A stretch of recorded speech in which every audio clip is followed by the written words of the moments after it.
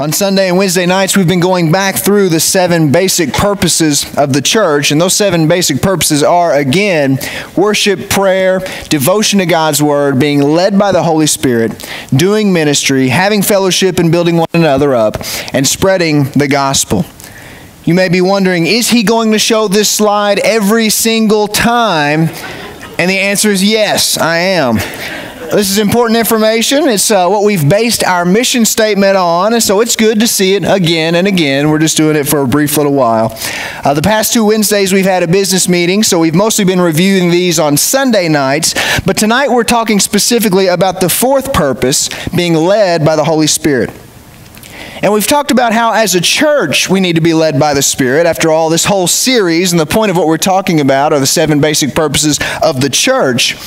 But we need to come to realize that when we talk about the church, we're not talking about an organization or a building where people meet. We're not talking about the incorporated organization known as First Baptist Church Central City. We're talking about the collection of believers that meets together here. We're talking about you and me. And so in order for our church to be led by the Spirit, in order for us as a body to know God's will and to do it, then we as individuals must also be led by the Spirit every day. We must walk by the Spirit and do what the Spirit would have us to do so that we can live lives that please God. So tonight we're looking at what it means to walk by the Spirit in our individual lives and how that translates into the life of our church. And what I want you to see tonight is that without each of us walking by the Spirit every day, there's no way that our church can be led by the Spirit. So we look now to Romans chapter 8, verses 1 through 17. And before we read, let us pray together. Almighty God, we thank you again for this time that we have. God, we thank you once more for the opportunity and the privilege to open your word and to be spoken to through your word. And God, we do pray that you would speak to us tonight. God, we pray that you would work in our hearts this evening and make us more like your Son, Jesus. God, we pray that you would help us to receive your word and to be transformed by it and made more and more into the sanctified new creation that you desire to make us into. Lord, we thank you that you have had a plan for our lives before we were born, and we just pray that you would help us to be obedient to you and obedient to what you would have us to do. God, we pray that you would help us to walk by the Spirit, and we pray that through this time together, you would just convict us and draw us to yourself again. And we will give you the praise and the glory for all that you accomplish in our lives. In Christ's name we pray. Amen. Romans chapter 8, beginning in verse 1. So now there is no condemnation for those who belong to Christ Jesus. And because you belong to him, the power of the life-giving Spirit has freed you from the power of sin that leads to death. The law of Moses was unable to save us because of the weakness of our sinful nature. So God did what the law could not do. He sent his own Son in a body like the bodies we sinners have. And in that body, God declared an end to sin's control over us by giving his Son as a sacrifice for our sins. He did this so that the just requirement of the law would be fully satisfied for us who no longer follow our sinful nature, but instead follow the Spirit. Before we continue there, Paul writes that there is no condemnation for those who belong to Christ Jesus. Earlier in chapter 5, he wrote about how we are all under the condemnation of God through the sin that came into the world through Adam. In Adam, we were all condemned. And in that condemnation, death spread to everyone because sin spread to everyone. Sin was like a contagion, and Adam was patient zero. But now we see that in Jesus Christ, there is no condemnation. Because by belonging to Jesus, the power of the life-giving Spirit has freed us from the power of sin that leads to death. When Paris was liberated in 1944, toward the end of World War II, the Allies declared France free. Even though a large portion of France was still under Nazi control, when Germany lost control of the capital, the Nazi power base was broken. And it was only a matter of time before the remaining forces were driven out of the country. Well, in the same way, the cross of Jesus Christ has broken the power and the claim of evil over the lives of believers.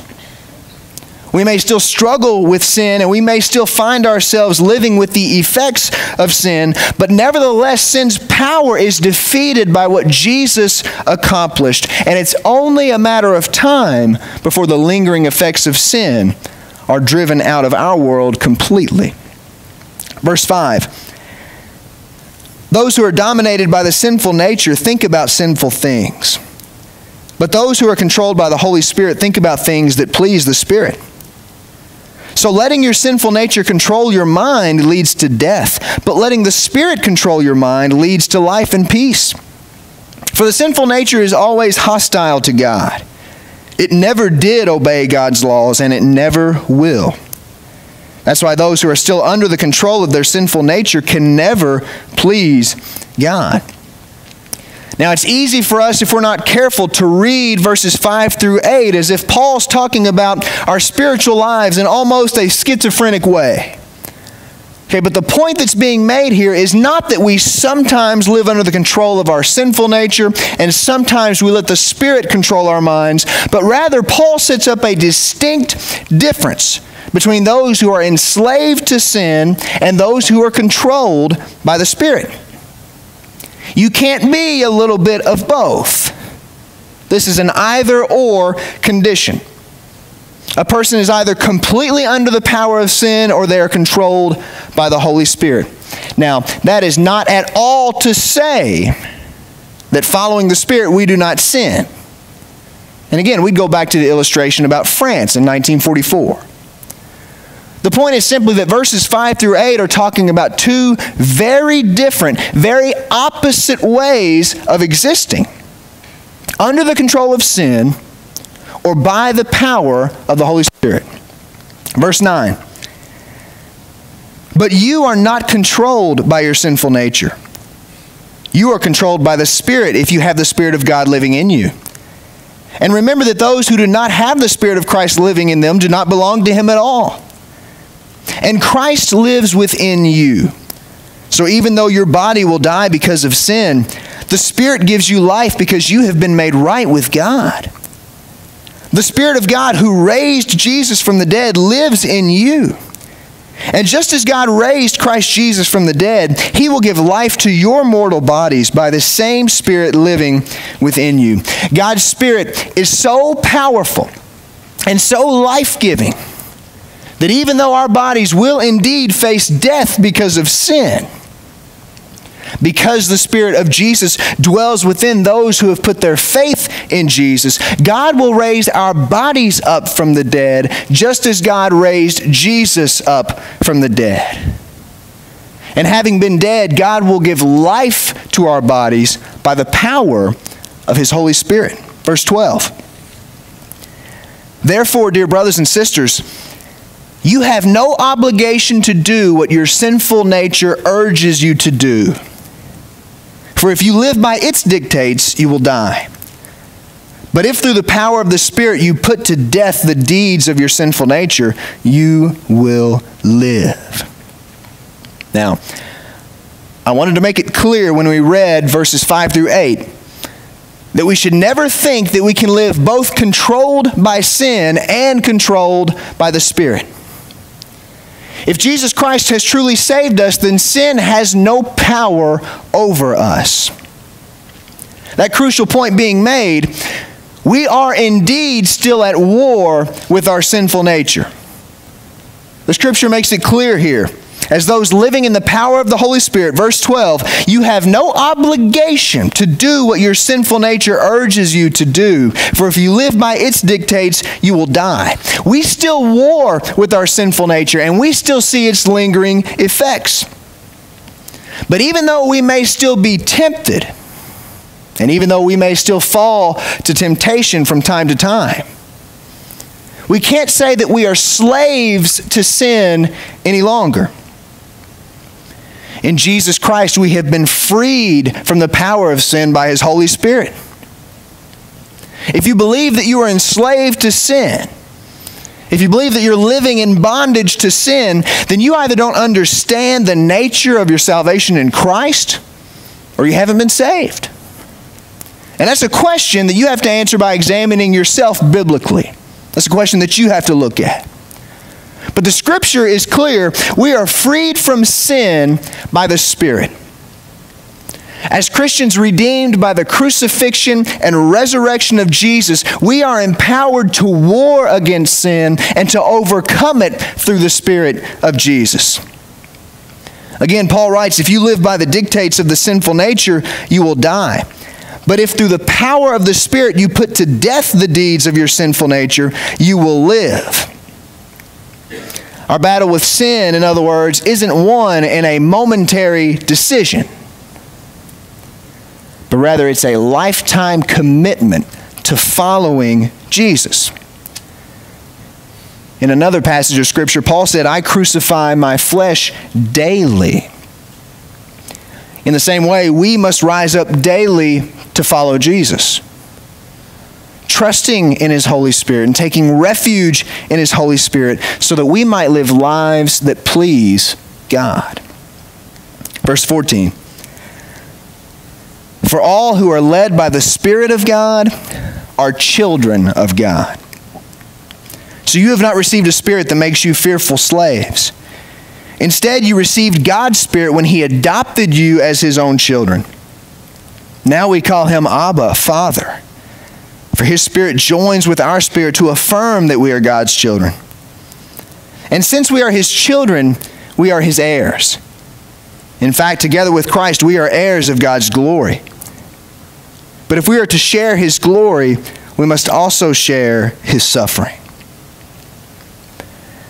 We come to the conclusion of our passage and find that all who are led by the Spirit of God are children of God.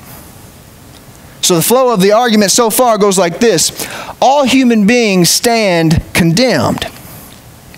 But there is no condemnation for those who have put their faith in Jesus Christ. Those who trust in Jesus are given His Holy Spirit, and thus they walk by the Spirit. They follow Jesus at the leading of His Spirit. And these who live by the Spirit, living a life that pleases God, are the true children of God. Therefore, we no longer live as fearful slaves of the harsh master of sin. But rather, the Bible tells us we have been adopted into the same family of which Jesus Christ is a part. Because we have received the Spirit of Jesus and have Christ's Spirit living in us, we have become adopted children of God, and thus now we call God Abba, Father. In other words, we're on a personal, intimate, first-name basis with God. We can come boldly before the Lord with all confidence as a child would come to a gracious, unconditionally loving Father. And because we are His children, through what Jesus has done for us, we are heirs of God's glory. Amen. We share in the glory of Jesus. So how does this translate into church life? Well, as a church, we are the ones who are called to be the light of the world. Our lives as children of God, led by His Holy Spirit, are supposed to look radically different than the lives of those who are under the domination of sin. So if all of us are simply living in the same way that the world lives, either because we simply have stopped battling with the flesh or because we fooled ourselves into thinking we're Christians when we never actually received the Spirit. If all of us are simply living in the same way the world is, then we're not going to be able to follow Christ. We're not going to be able to show the world a different way of living. We're not going to be able to deny ourselves of our own power and follow Jesus. We're not going to be able to choose Jesus' plans for our church and for our lives over our preferences. We're not going to be able to get past the mentality of being served so that we can get to the mentality like Jesus had of serving others. If we aren't being led by the Spirit, if we don't have the Spirit of Jesus Christ residing in our hearts, then our church as a body will not be able to accomplish anything for God's kingdom. Essentially, we'll become like a club, a country club even, without the golfing, so to speak. We won't actually do anything. We'll just have a vague concept of membership. But if we're a church that's constituted by people who have the Holy Spirit residing in our hearts, and who choose every day to follow Jesus by following the leading of His Spirit, then we will be a church that is on mission, that doesn't stagnate, that doesn't grow stale, and that doesn't fight over preferences or egos or disagreements. The world, Central City, our community, the whole world desperately needs the church because the world desperately needs Jesus. And if we're going to be the church and give people Jesus, then we are going to have to die to self so that the crucified and risen Savior can make us into the new creation that He has created us and redeemed us to be through His Spirit. As those who have received the salvation of God in Jesus Christ, not because of anything we've done, not because we're good people, because we put in the time, but as those who have looked to the crucifixion and resurrection of Jesus and faithfully and humbly put our trust in Him, He gives us His Spirit. And He enables us to follow Him. We need to make the choice every day to follow His leading, to do His will for His kingdom, and to reach lost people who do not know Him and desperately need Him. Pray with me.